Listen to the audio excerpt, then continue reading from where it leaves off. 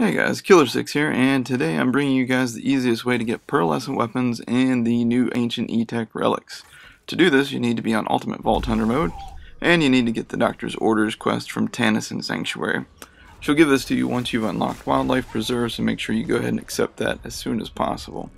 So then what you want to do is make your way through the Wildlife Preserve and take a team with you, hopefully, since Ultimate mode is no joke.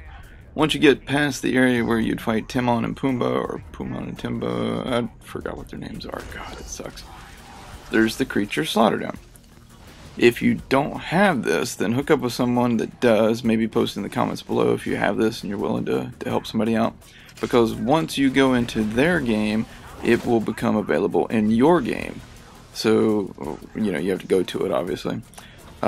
Once you go there and come back out to the Wildlife Preserve, you'll be in this area where I'm at in the video here, and you'll be able to continue from this spot over and over.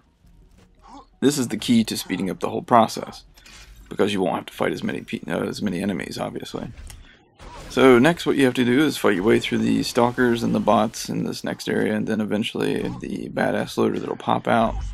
And you'll have to continue through that area. And you know, a little bit of a spoiler here, so if you haven't played through the game at least once, which I'm not sure why you'd be watching a video about Vault Hunter mode, Ultimate Vault Hunter mode, and anyhow, so mute your video here for a second if you don't want to hear the spoiler, but you'll have to continue through this area to the area where you would find Bloodwing's feathers.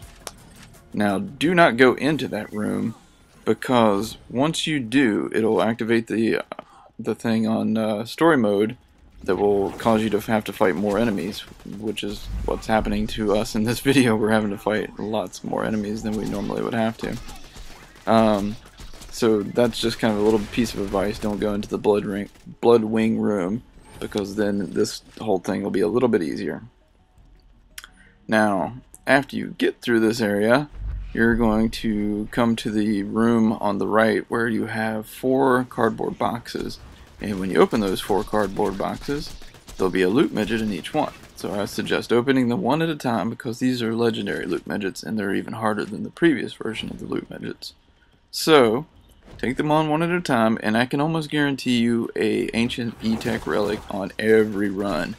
I think me and Mega in Dublin did like 10 runs or so last night, and we ended up with a legendary deliverance. I think it was level 56 from the red chest in the room, and about 15 relics from the midgets.